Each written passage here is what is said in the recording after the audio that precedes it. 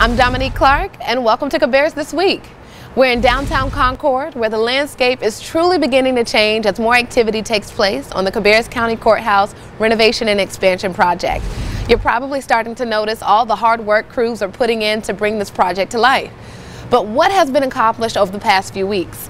We talked to Jason Harris with Messer Construction about the progress of our new courthouse. Here's what he had to share. So last time you were here, we were erecting the tower crane and we were prepping for the work that you see behind us. Now what's happened since then is we've done all of the shallow foundations for the site. We've done all of the surrounding perimeter foundation walls that separate the dirt from the basement of the new facility. And we poured all the slabs that ultimately make up about the 50,000 square foot basement that will be permanent to this facility. What's next for us is going up vertical. And we have about 80 days worth of erection that's going to take place to get the 5-story structure that's going to be the permanent building up and in place. We are going to have a lot of people looking in on this work because it's an exciting time. There's about 1,500 tons of steel that's going to be installed over the next 4 months, which equates to a whole lot of trucks coming in and out of this site to deliver that material. Tower crane behind us is going to be shaking that out and ultimately getting it up in and bolted in place, ready to go for our pours, and then start put the rest of the structure together. For folks that want to see what's going on, there are positions that they can stage themselves from the sidewalks across the street or adjacent facilities that they can set up in to see the work going on without putting themselves in harm's way too near to the site as we're continuing to do the work. Next month we're going to start the new storm installation that wraps from Union Street and Barbrick all the way around to the intersection of what used to be Church and Means Avenue, which will mean some road closures and some adjustments of traffic directions for the residents of Concord and Cabarrus County. We'll be sharing the details on more developments you can expect to come to the site soon. Speaking of what's to come, the 2021 edition of the Cabarrus Senior Games is set and the registration deadline is coming fast. April 6th is the last day to register, and the games run from April 19th through May 27th. Cabarrus County has always had a large group participating in the wide range of events, and this year is no different. Of course, there are a few COVID safety precautions in place. Here's a look at contestant Ron Flanders, who uses preparation for the games to stay in shape throughout the year.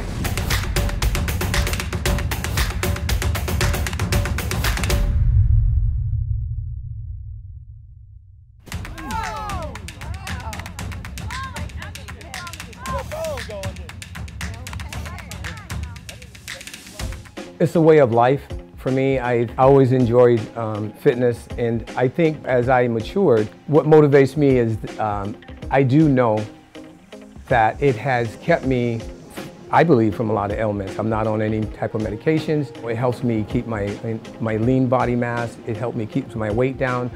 Also, it's a great stress reliever. It gives me something to do with my time rather than just watching TV. Watching sports. I'm in sports. I was in Walmart one day shopping, and I saw one of the Parks and Recreation person has a shirt on.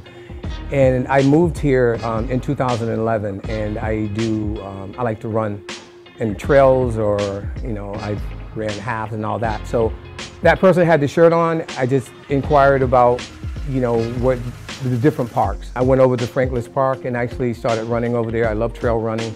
And from that point, was given the information about the Senior Games. And I found out that there was a great opportunity to network with people, meet people that are like-minded, and people that are just trying to stay healthy.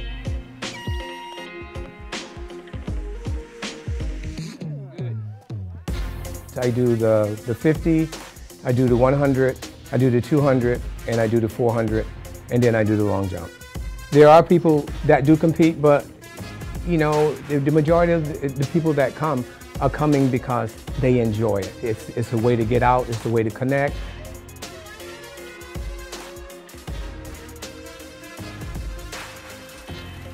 Come on out, let's have fun, beat me, and we'll see you next year here at the Senior Games. Don't miss your chance to meet new people, enjoy a little healthy competition, and most importantly, have fun. Register by visiting torch.ncseniorgames.org.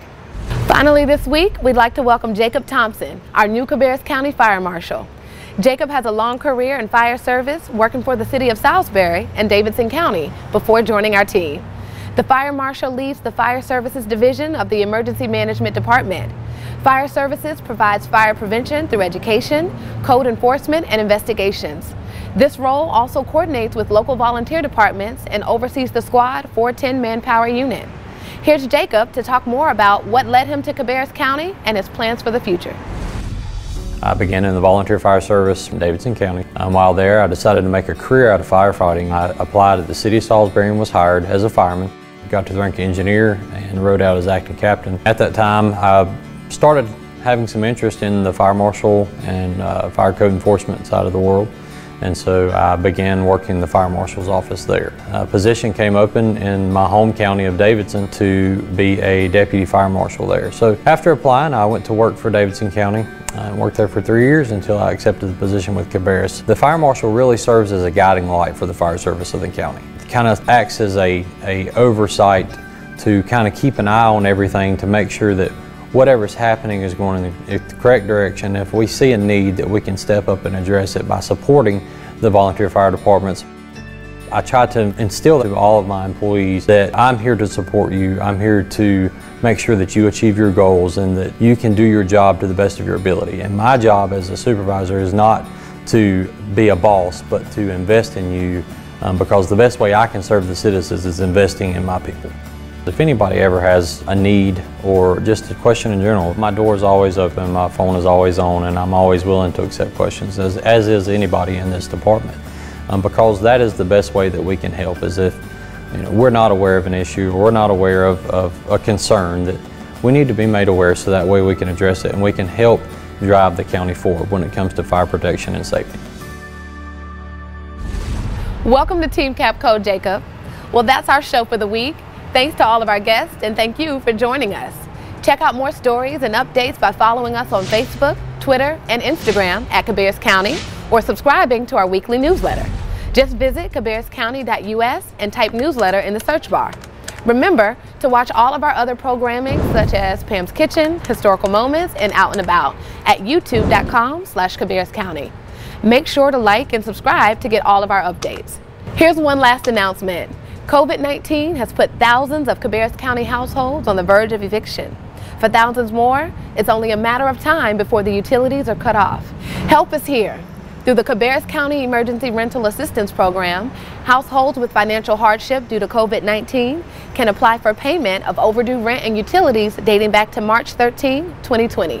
For more information, text ERAP to 888-777, visit erap.cabarruscounty.us, or call 704-920-1400, option 4, then option 6.